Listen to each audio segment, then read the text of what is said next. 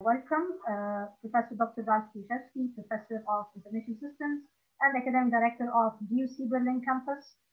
Presentation named Sustainable Production and Digital Transformation from Theory to Practice. Hello, Professor Ralph. How are you doing?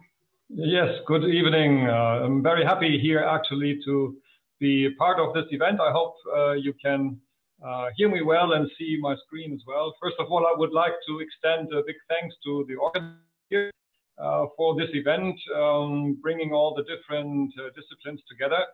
I think what I heard yesterday and today, it's very much worthwhile to discuss these issues from different perspectives. And today, actually, my topic, as you have announced, I'm zooming more into the organization now compared to the two previous speakers, looking up what is happening in the corporate itself, in the manufacturing industry, about sustainable production and the transformation. And technically, probably closest related to what presented regarding the huge amount of potential in terms of energy saving and smart cities or another context.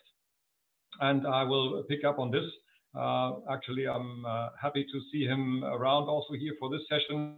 I remember well that you said yesterday that when the stakeholders understand the benefit of the digitalization, they will move into this direction.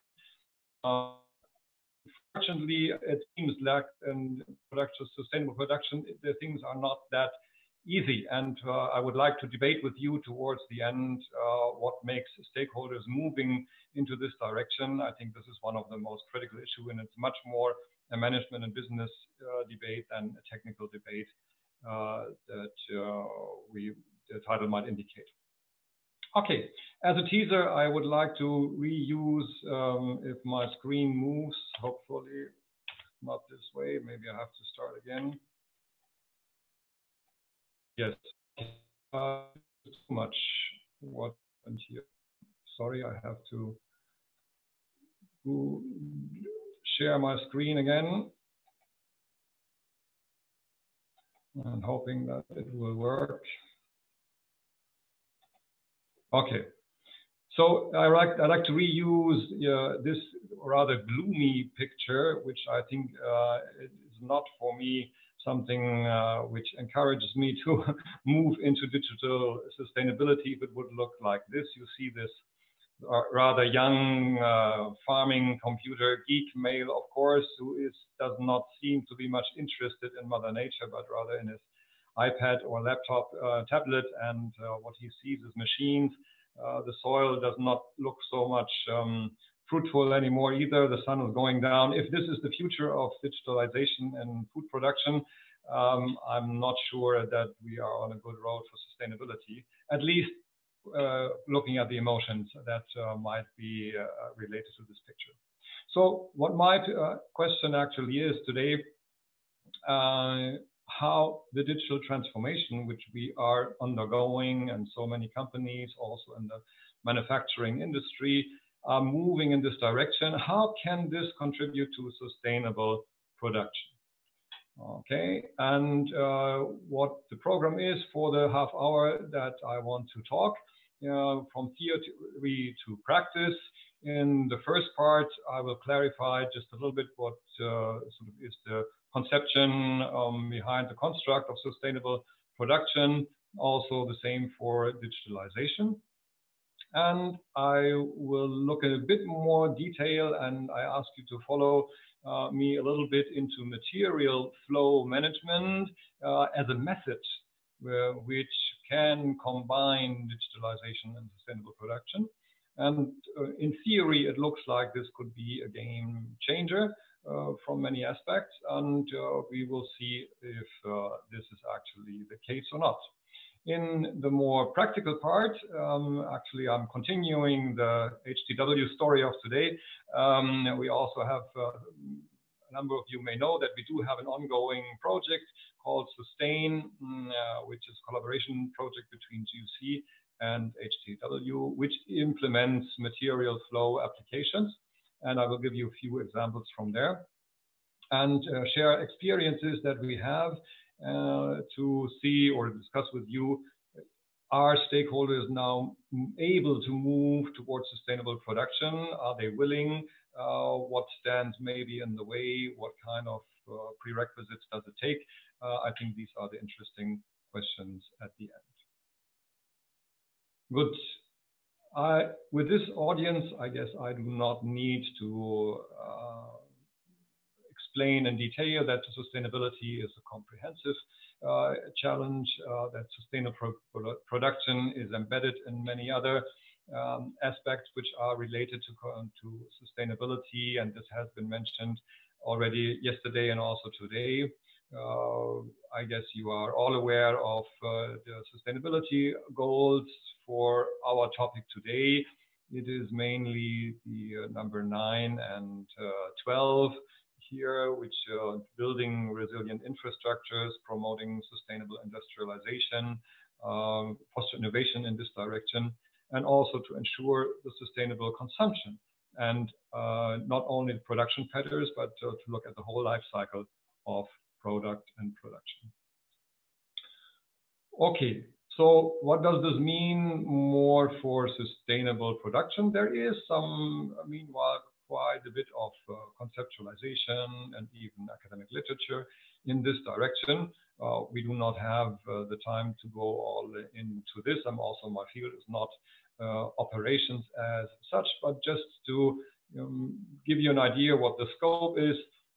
Like the US Environmental Protection Agency defines sustainable production as the creation of manufactured products through economically sound processes that minimize negative environmental impacts while conserving energy and natural resources.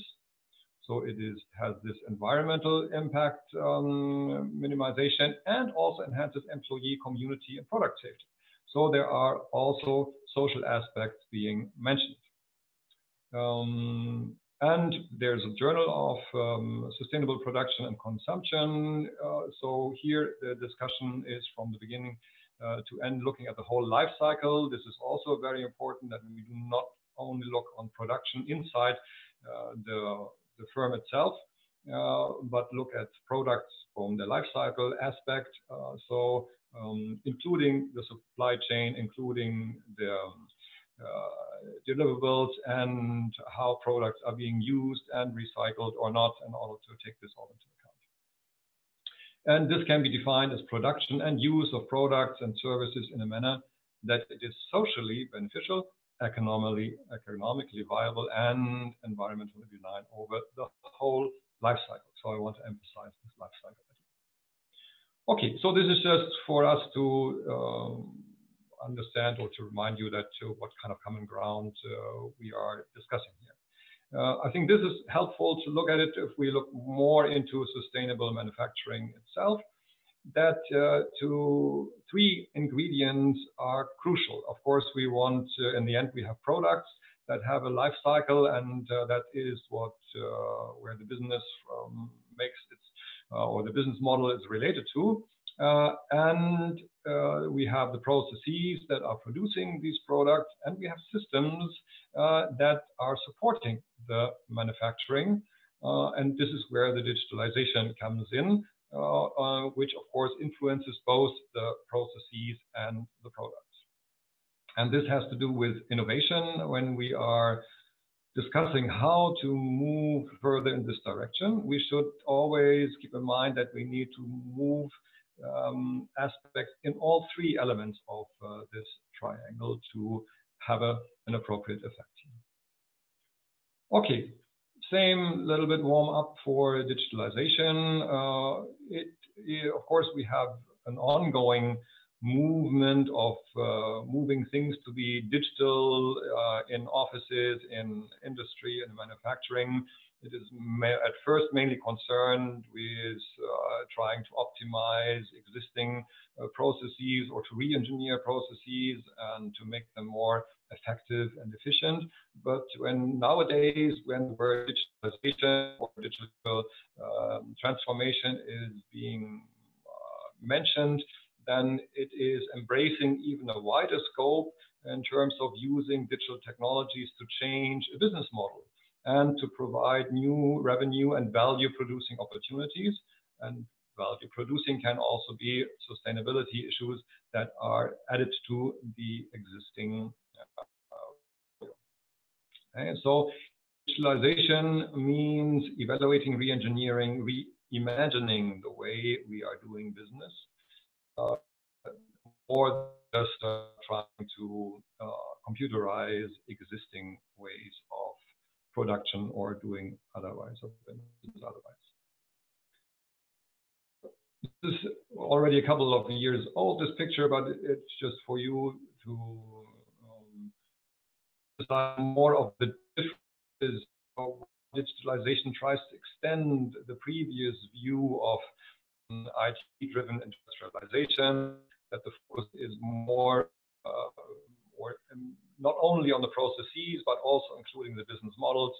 That on the lower corner, it's not about efficiency and effectiveness. We are looking on the new value types of value creation, more embracing digital leadership, not only IT and service management or production management, and also the stakeholder management is much more extended, embracing also the external customers or other external stakeholders, and also to look at internal stakeholders more as partners than we have been doing this before. Aspects come along when digital transformation is being mentioned. Just for you that have a little bit of your background of this discussion. I think this is enough. Let us move on to be a bit more practical. What does it mean when we companies are upgrading their IT infrastructures to in the direction of digitalization?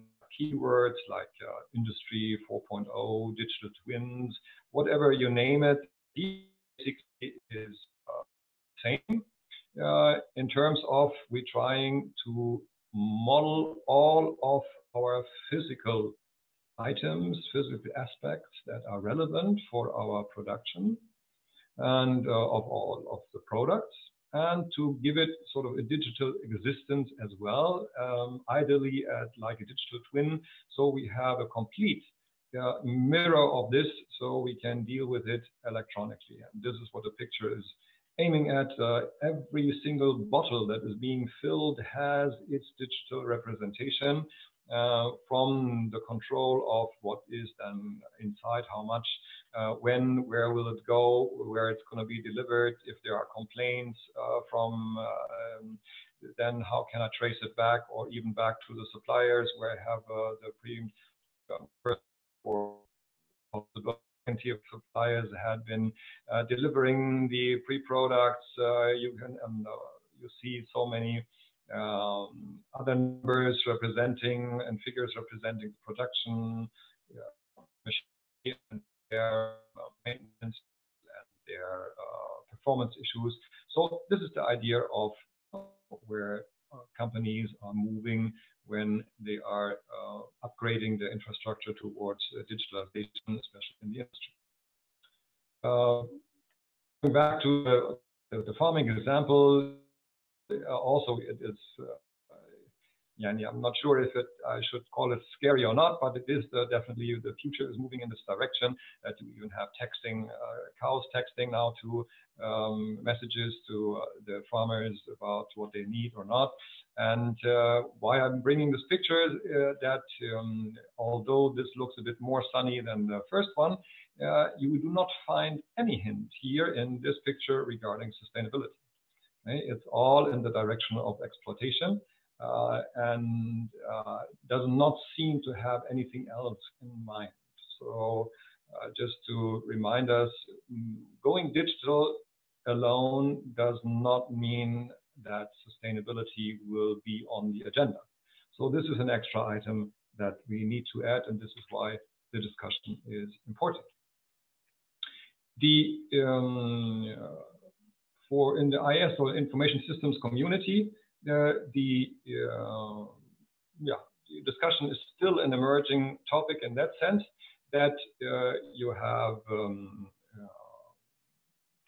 tracks here, for example, at this AMSIS American conference, and it centers around data analytics, artificial intelligence for sustainability, but also sustainable transformation. It is not a mainstream topic yet, just to also to alert you that this still needs agenda setting in the future. Okay, what is the core of what we want to look at today? I should keep the time in mind also. We want to, where does digitalization and sustainability in production meet?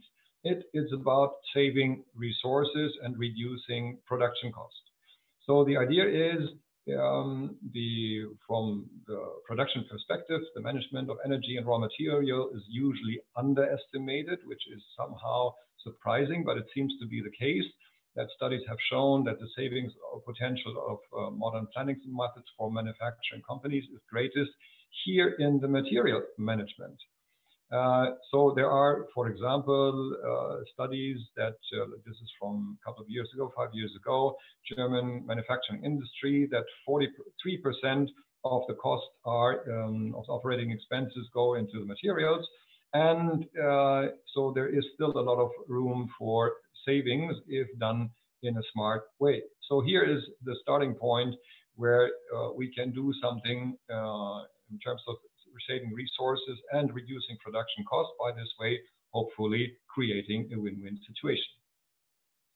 How this is being done, we try to use innovative software that facilitates collection analysis of data on material flows, on energy flows, and tries to visualize the results or provide other kinds of analytics. Here you see a so-called Sankey diagram. What do you see besides the different colors?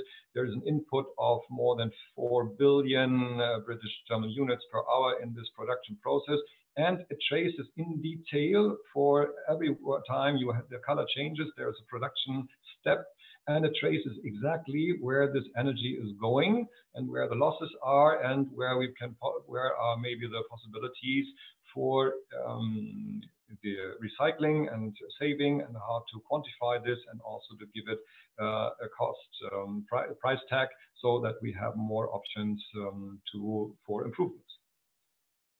So the exact recording of production data and its processing creates a sound basis that supports management in its concrete decision-making processes. This is the assumption.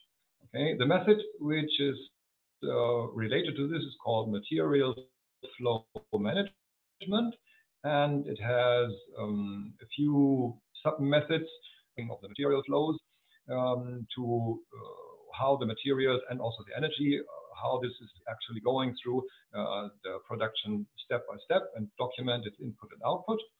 We do a life cycle assessment. We've seen in the beginning that we want to look at products from the whole life cycle aspect. This is also important.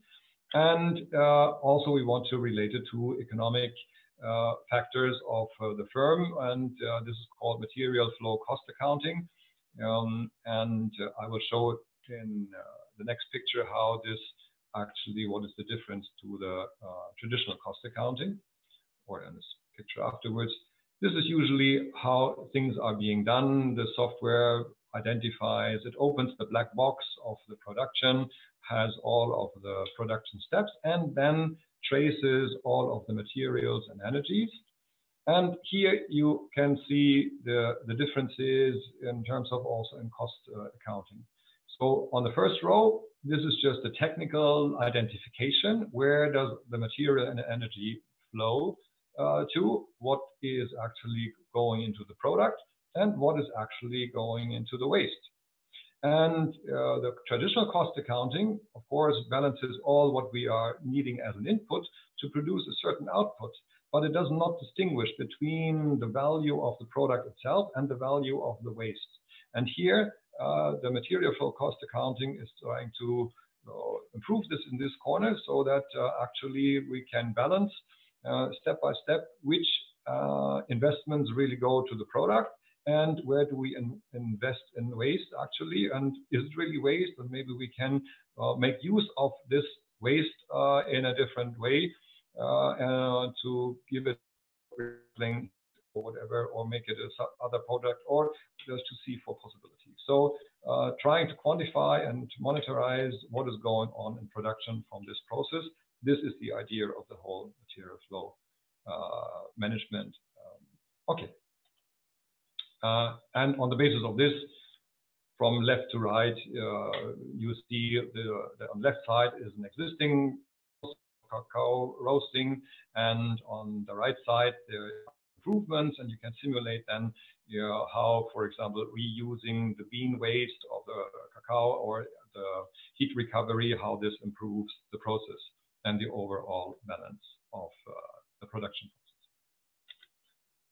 Okay, and you can then determine the overall value, the carbon footprint. You can compare with other databases, global warming potential.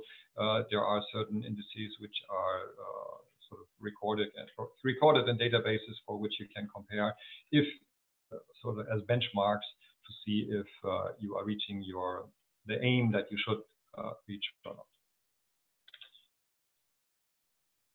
The success factors for all of this, and this is why now we are slowly moving into the practice issue, is on one hand, we said we know digital twins, okay. The ingredients that we need is on one hand the modeling. We need to model the process of production with all the input and output and the exact transformation, how much of each component is transformed into how much of the other output components. And we need data, real data from the actual production processes. Both of these are challenges. There is software for this, like mentioned Umberto here, and I took many of the pictures also from the supplier of this software. However, what does it mean to implement this in practice? How difficult it is, and are stakeholders willing to do this or not? So here, for example, when we look at the data, we will see actually that we need quite a range of different types of data, and we have to tap into different data sources. No need to follow up on this. It's just want to impress you with a long list. Sometimes even you have manual effort to collect all of the data that you need, especially when your own digitalization is not yet there where you are dreaming of. Then you have to do a lot of manual recording to understand your production process, which puts an additional effort on your transformation agenda. So in theory, there is the potential to create a win-win situation with material flow management, because if you ask any corporate decision maker, why should I invest? Most likely there will be savings which can pay off the cost, and reaching more sustainability in my production or the life cycle or balance of my product. That supports the corporate or the brand image, and definitely this is to my advantage. So these are serious incentives. On the other hand, am I ready to go? Do I see actually the savings potential? Am I convinced that material flow management methods will make a change? Do I have the data and access to the data? And most critical also, do I have the people to do this? This is also a very one of the most critical issues, because you have to, and you remember this triangle: processes, product, systems. You need the specialist, the expert in all three corners to work together, and also top management to back this up. So that you need to practically move the whole organization in this direction. It is not only a one-man, one-woman show. That doesn't make any sense. So it needs this organizational effort, and this is, I think, where most of the complexity of the issue is. Okay. A few words about sustain, because I will actually want to use some examples from this project. This is a collaboration project between the HTW Berlin and GUC, funded by the DAD. You see here that it actually ends 2020, but we applied for a prolongation due to the pandemic, but the decision is still pending. but we are positive that this will happen very soon. And just before, maybe some of you have visited or attended the workshop that we did 1 year ago, where we actually invited about 50 partners from the industry and introduced the approaches, and also to introduce them to the consultancy offers that the Sustain project is aiming for, and the way how we are proceeding. Because we, as we said, we need consultancy trainings both in digitalization and sustainable production, at least for most of the stakeholders here in Egypt. So we introduced them like to different packages throughout the consultancy life cycle. Even on the last row, you see hire the expert saying that we are training budgets on this material flow method, and actually they then can implement this if in your company, if you do not trust the consultancy or you do not want to invest. And by the way, I'm sure if you can see here the website Sustain, it's under the MET subdomain/Sustain, you find all the information about the project. Okay, the project actually has done a number of case studies. We don't have time to look into all of these. I just want to give you sort of a taste of what has been on the agenda for these case studies. For example, we have looked into modern furniture world, so a producer of metal and wood furniture. And here the main themes were transportation of processed parts, material losses, because the incoming sheets were not fitting the machinery and the process. The hazardous painting process was one of issues which were being looked into. In another company, a security lock manufacturer, the recommendations then were to use higher grade aluminium, optimizing the mold design, change the layout, enable heat exchange between injected products and raw materials. So these are very specific. You have to look at every company itself, every production process. There is some general hints where you probably find something, but you have to analyze every process again in a new way to identify what really fits for this particular firm. Many of you probably know the company Barik, which is also subject to the material flow analysis, plastic bottle recycling. And here also the task was to identify material and energy hotspots. And they were quite happy with this analysis. And the last one I want to mention, maybe a little bit, 2 minutes more, was the study about Vitrocolor, a glass recycler in Fayoum. And so this recycling process to create new items, glass items, goes through these process steps, which you can see here in the middle, the bubbles. And so there was a lot of data being collected from the different production lines, from all over how much materials being used, and even also the employee effort and wages and electricity, and to have a full cost accounting for the production process, which was then done based on the top is the overall production net, but it also has subnets like the one on the lower left. And in the end, there were like suggestions that exhaust heat that is leaving the oven could be gathered, directed to the annealing furnace, and could be even used in preheating some of the broken glass before entering the oven itself, thereby contributing to a lower electricity and natural gas consumption. By this way, and this is sort of the outcome, I'm showing this to what we are presenting to the stakeholders, or what this method can present to the stakeholders as incentives to move in this direction. So you have an impressive, this is sort of based on this, these measures.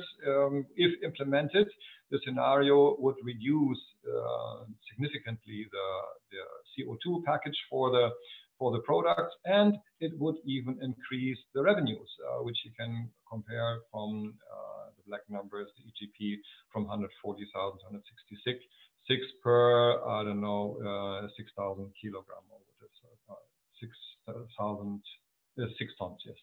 Okay, so this is what the method can deliver. And now the big question is, will it actually happen? And these are the last 1, 2, 3 slides in the presentation. How do we progress in digitalization and sustainable production? As I said, it needs guidance in both fields. Unless you have already a company in front of you which has been investing in the fields quite a lot, then of course it is much easier. But the further away, the more the company is at the beginning of the road, the higher the effort in terms of guidance.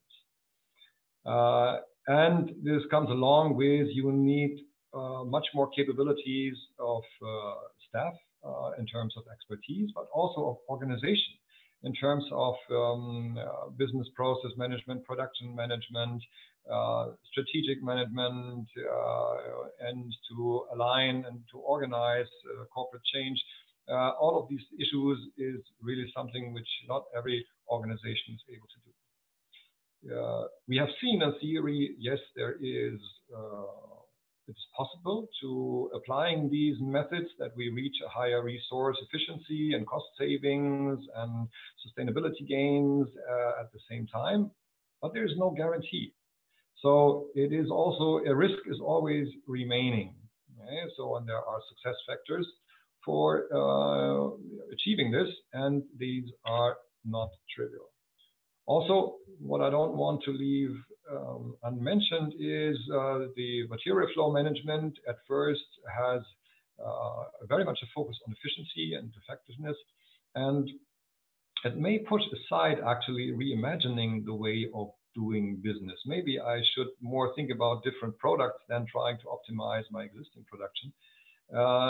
So far, the methods in this direction are not well developed. So of course, it's much more a creative aspect of the whole story, but I think there is also more research to be done to be combined with the existing methods. To give you an idea of this complexity, to get the stakeholders moving, because this is what we need actually, we need stakeholders as movers, otherwise it will not happen. And this is sort of the set of questions we asked the business partners when they attended the workshop. And you see that the first 4 questions are all related to strategic management in terms of what is your digitalization strategy, what is, or do you even need one? Are you developing in this direction? How is your market and your market position, and what drives you? What about your IT business alignment? What about your sustainability objectives? So this is at first something you need answers to this question, otherwise you would not have a guidance how to move into digitalization and sustainability at the same time. The next 2 then are technical questions. You need your models, your data to represent the real production. Are you able to do this? You have what kind of infrastructure and digital tools do you have? And how do you plan to upgrade? And we mentioned before, the last one here, is the staff qualified? What are the training and consulting needs? So these are the basic questions where you need answers for before you even are able to move, not to mention all the other challenges of organizational change and so on. Last slide to summarize my presentation here, and so that we still have a bit of discussion time. The question was, can digital transformation contribute to sustainable production, or how? In theory, yes, sure, because digital means can enhance the control of energy and material flows and identify potentials and even relate this to economic indicators, by this way producing decision support and create win-win situation. All of this sounds very nice and promising. However, in practice, what is often underestimated, especially in a market or in an economy where the experience with digitalization and sustainability is so far not, has not reached very far, the amount and range of barriers and success factors are often underestimated.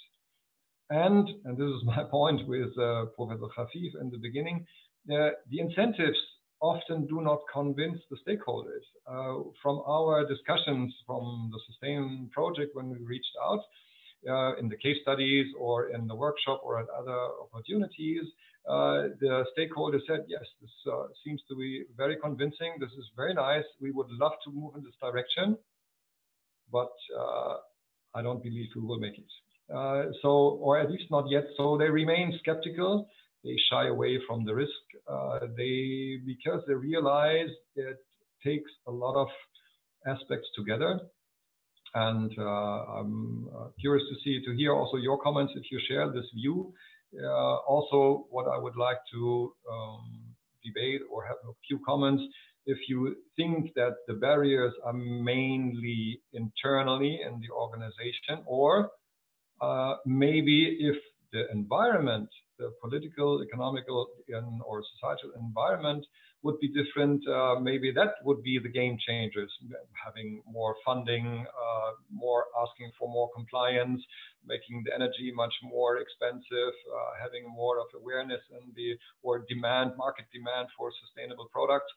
So there are many aspects which coming together where to make digital transformation a success factor for sustainable, or transformation factor for sustainable production.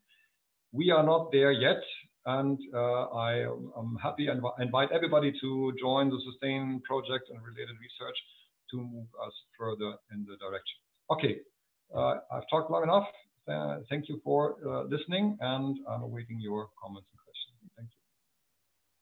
Thank you, Professor Ralph, for the very interesting presentation that actually started with the theoretical framework for digital transformation, sustainable production, and ended with the practical application for this to the various projects, and specifically to Sustain project that you are implementing. Thank you very much for that. So now we have maybe 5 minutes to a couple more for questions. Please raise your hand if you have any questions.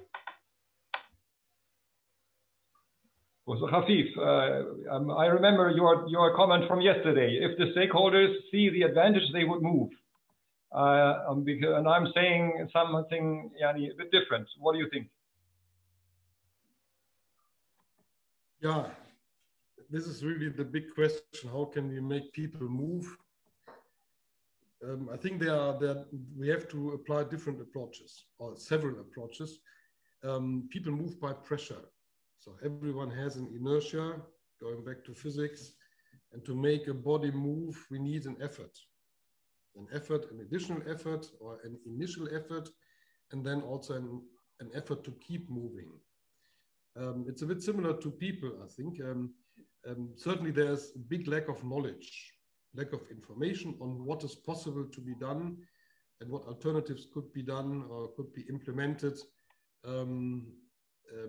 rather than continuing what we are doing. And that counts for processes, for products, for anything.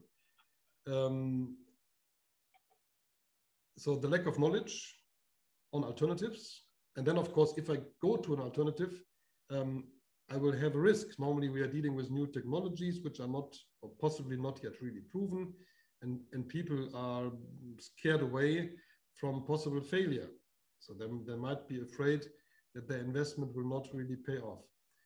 And then, of course, there are the idealists who say, yes, I want to do something even if I'm paying additional money, which is normally not the case if you talk about a business. So a business has to have, in the end, a positive balance on this alternative investment if you go for new processes or new technologies or a new product. Paying off means I'm comparing what I have to what I will then have. And from there on, I can calculate my payback. But the question is on which basis? So if I'm going to the pure direct cost of a process and completely neglect the indirect cost on the social level, on the environmental level, etc., then it's sometimes hard to prove the feasibility. If I'm honest and collect the entirety of cost, then it's quite easy probably to prove the feasibility. And there, of course, comes also into the game the regulations. What is really to be put into the equation? But in some cases, it is quite easy. I can take my own example. Maybe some of the audience know it. I have land, and we were generating electricity by diesel generation. That was fine in order to drive the deep well pumps. So that was fine over the years until, surprise, the diesel price went up from £1 to £7. So then our entire operation became non-feasible anymore, and we had to work our brains to find alternatives.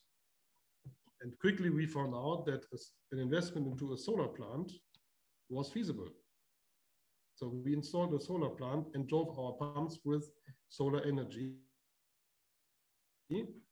And I can tell you, because we talk about an off-grid solution, it was paid back within 2 years. So a 2 years payback period, I think can convince any investor to say, yes, it is something feasible if I can really control the technology, which was also marred with a couple of challenges. So it was not running from the first minute. So this taught me as well, yeah, there is information required, there's some courage required. And if we have some positive examples next to us where we can prove, yes, it does work, and it has really given, or let's say, shown the promised payback and the promised feasibility, then I think investors can be convinced. But it is always, I think, a mix. Yeah, we need the legal or the regulatory part to accompany it. And I'm quite happy that we have high fuel cost here. Everyone is suffering, but this will bring us to developing new technologies, to our required behavioral changes. And in the end, look at Germany. I mean, why do German cars, or let's say European cars, consume far less fuel than American cars? Because the fuel is more expensive. This has given a technological drive and development and innovation, and altogether, I think the effect is positive. So it is a mix, I think, and we have to work on all the areas, from social, behavioral, educational, process-related, regulation-related, finance-related, of course. So I think in the end it is a mix.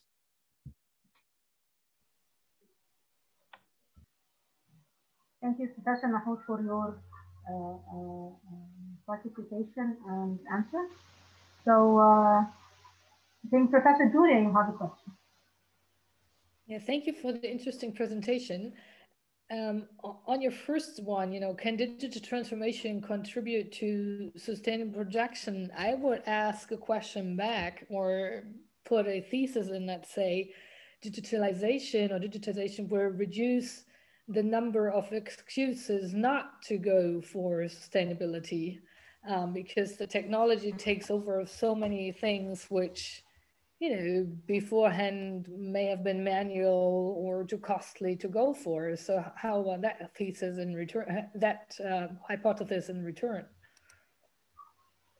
Well, the history of information system application also reveals that it seems in theory that it's obvious that IT or information systems will bring advantages to the company, but there are so many failures of IT projects in history around the world, and still ongoing, especially also with ERP systems or enterprise systems, where companies have invested millions or maybe billions EGP, so much financial resources, and still did not get benefit. So you have excuses. I subscribe to your view that the excuses on that hand get less.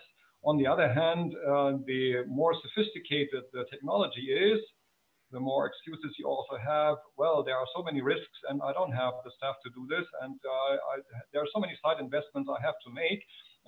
It doesn't make any sense to bring high level technology to a company where I don't have the people that are actually able to run it.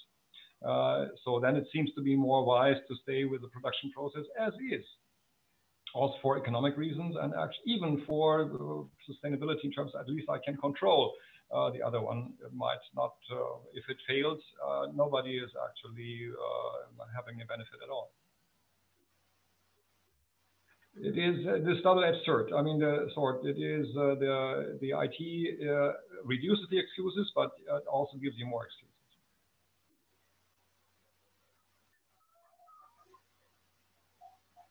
Okay, Dr. Noha, you have a question?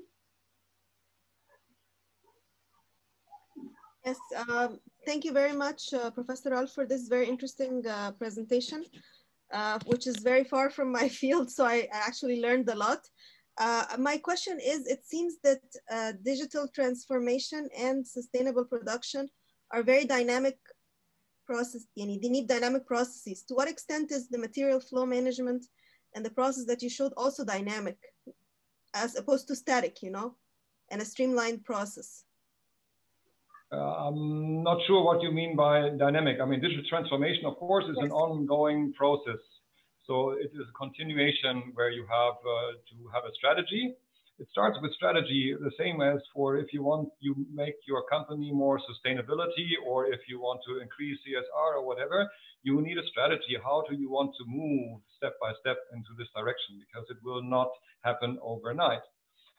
So you need a mid-range, long-term strategy, what kind of objectives you want to reach in this direction, and how your investments will add up to each other.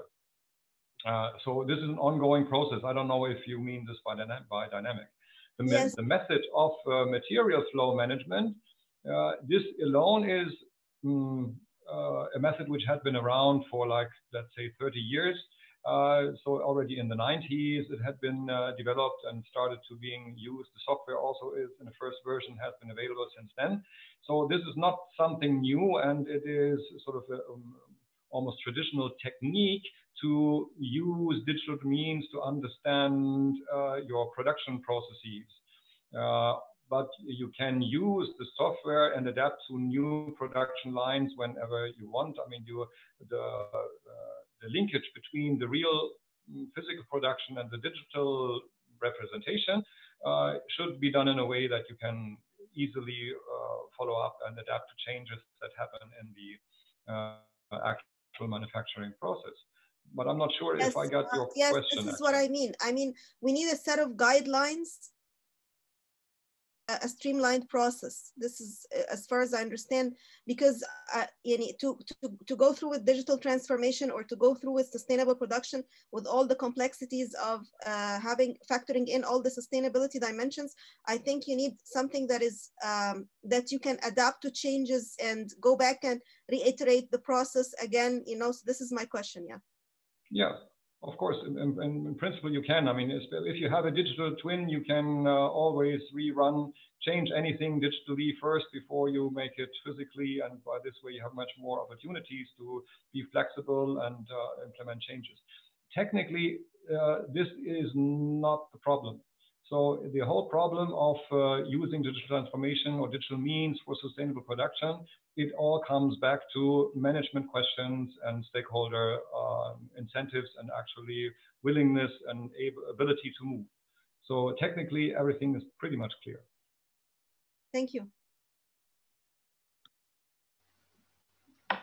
Thank you again, Professor Al, for the very insightful presentation, and thank you everyone for participating.